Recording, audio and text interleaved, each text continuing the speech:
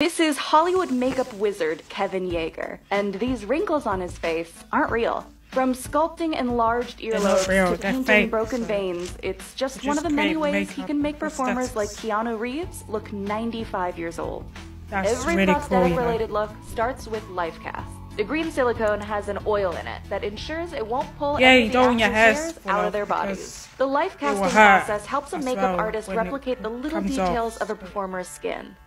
Kevin and his team also had to create really pronounced wrinkles for Bill and Ted. They achieved this by cross-hatching all over the characters' forearms and faces. Wrinkles around the eyes or crow's feet required a different pattern too. I know an it effect took that time they could for also it to come achieve off through the fake stippling. bloods and that. Stippling is done by simply adding a latex-based liquid to the skin and powdering it. It stretches the skin and causes these wrinkles.